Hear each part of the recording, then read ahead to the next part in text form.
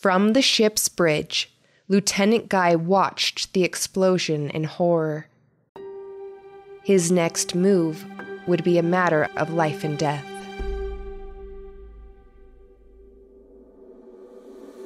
This is the Miracle Files.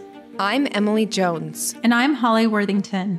We're two sisters who love a captivating true story, but we're also seeking more light in our lives. So we're on a mission to find and share unforgettable, uplifting stories of God's miracles. We hope you'll join us on this journey. So Emily, how has your week been? It's been good. I am a little sick right now, so I might sound a little nasally, but I'm doing good. And how about you? You have some exciting news to share? Yes, I have a new grandbaby who was born at 2:30 a.m. this morning. So I'm a little tired right now, but that's awesome. That's so exciting.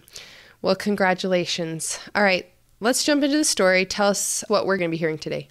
Today's story is about a man. His name is Greg Guy. He is a retired lieutenant in the United States Navy. And he grew up in a family that is a longtime military family, going clear back to the 1700s.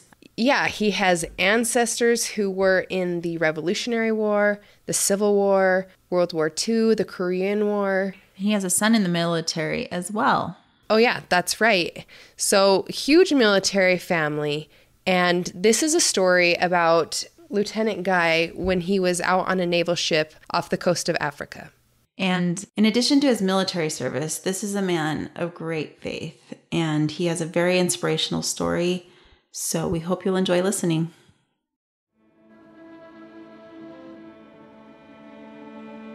It was a typically hot, humid day on the Indian Ocean. Officer of the deck, Lieutenant Greg Guy, was on the bridge going over the plan for the day. After serving for 12 years in the United States Navy, it was now Lieutenant Guy's responsibility to monitor everything on and around the ship to make sure things ran smoothly. Here's Lieutenant Guy. As an officer of the deck and a commanding officer, you have to be aware of everything happening around you so that you can take decisive action if you needed to, but not endangering anybody.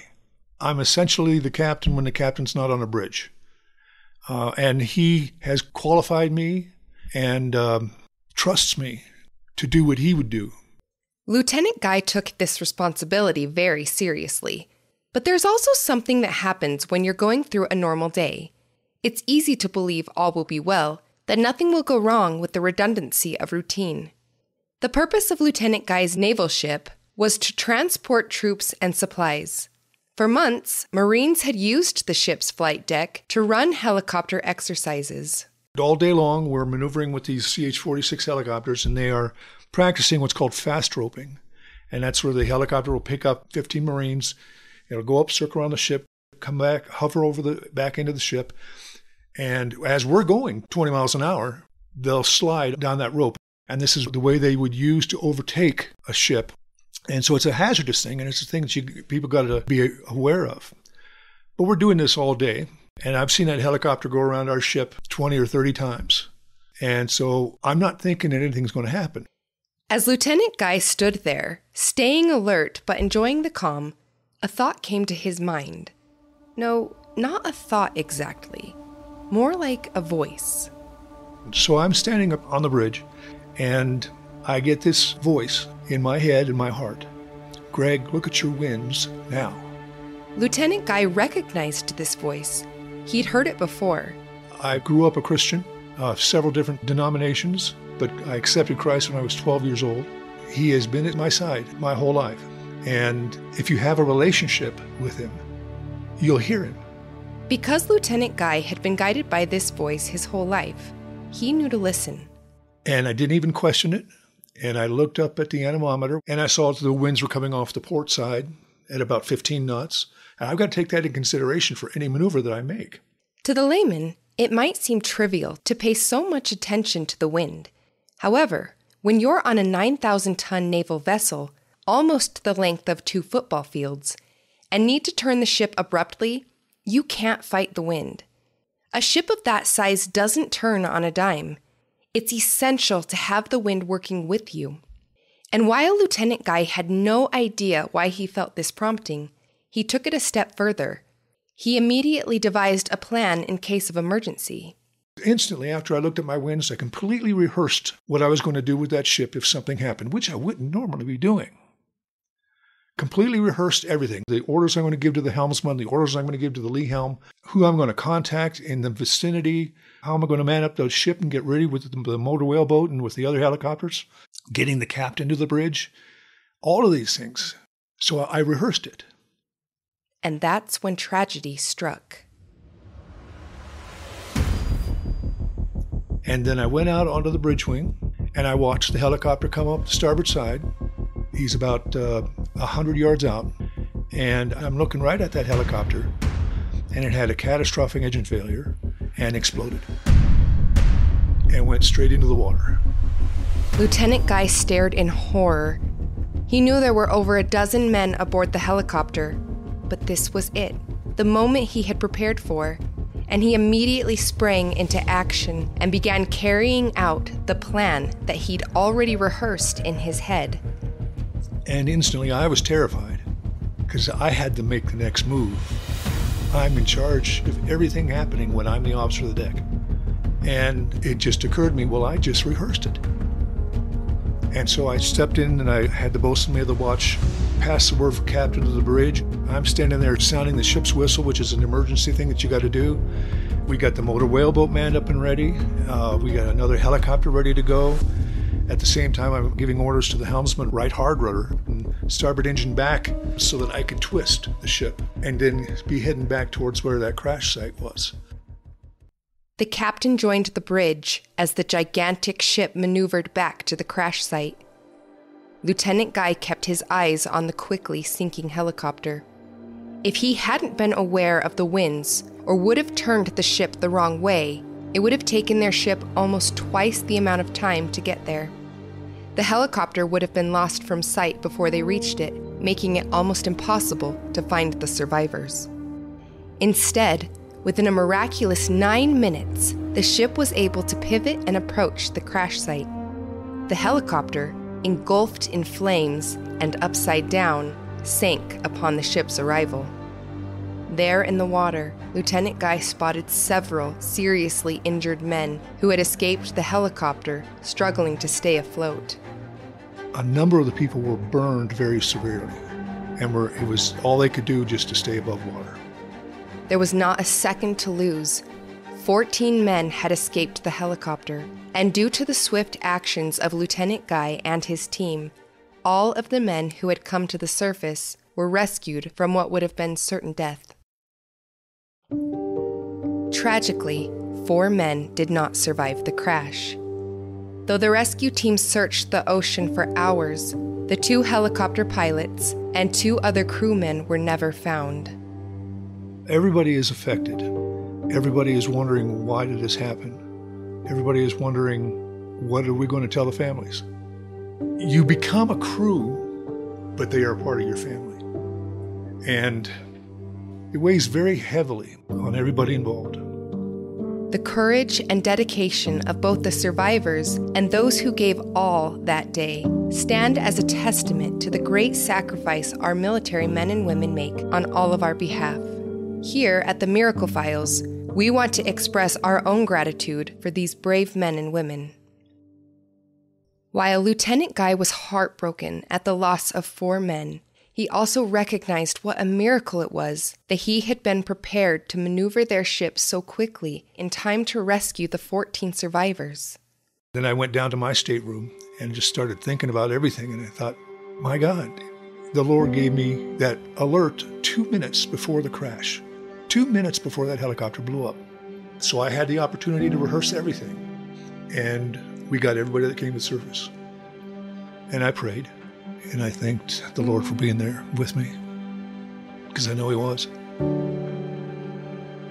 Lieutenant Guy is certain that he wasn't alone that day, that he had divine guidance helping him know how to save these men. And after returning to the United States and reflecting on this experience, Lieutenant Guy felt compelled to share what had happened with his captain. When we got back to Pearl Harbor and things had mellowed out a little bit, I went up and spoke with the captain I remember very clearly sitting there at his desk and starting to tear up and tell him, Christ told me what to do before that happened. I could have just said, nah, I'm going to get another cup of coffee. But no, I did what that direction told me to do immediately. Fortunately, Lieutenant Guy listened to the inspiration he received. He was later recognized for his professionalism and quick thinking and was awarded the Navy Achievement Medal. One of the burn victims pulled from the water and rescued that day later went on to help found the Wounded Warrior Project, a nonprofit that has changed the lives of countless wounded veterans. It has helped bring me even closer to Christ. I know He is at my side all the time. I know He is. That definitely affirmed for me that Christ is there and He is my Savior and He is at my side and will guide me through any situation, thick or thin. It's hard to find the right words after a story like that. Anything we say feels pretty inadequate. I think you probably feel the same way I do. Yeah, and this is just a really hard story because it's an example of how not everyone receives a miracle. And it's hard to answer why do some people receive a miracle and others don't. And I think the simple answer is that we just don't know. But I think God has a different plan for each of us. And sometimes that's an eternal plan. And so for those who didn't survive, I know He still has a plan for them. And then those who did survive, it's clear He has a plan for them as well. And one of the tangible reasons we can point to is the Wounded Warrior Project. I'm sure there are countless others that we don't know. I know that I'm super grateful for all of them. And especially grateful for those in the military who are willing to sacrifice their lives for us. Yeah, we are so grateful to the many men and women in the military, and we just want to honor them and appreciate them here. And we're grateful for Greg Guy, too. Yeah, Greg is incredible, and I love how faithful he was to not even question it.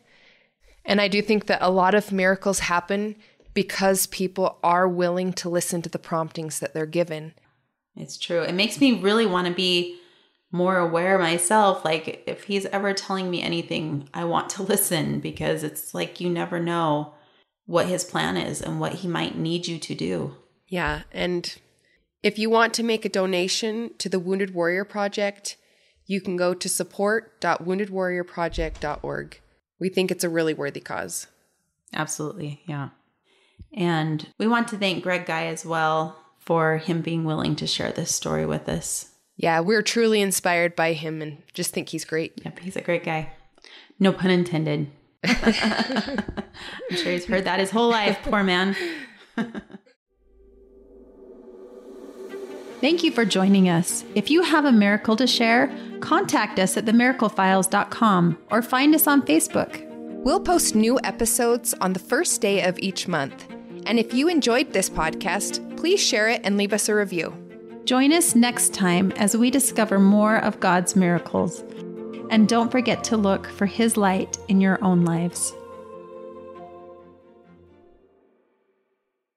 If you'd like to support us on Patreon so we can produce more episodes like this, go to patreon.com/The Miracle Files.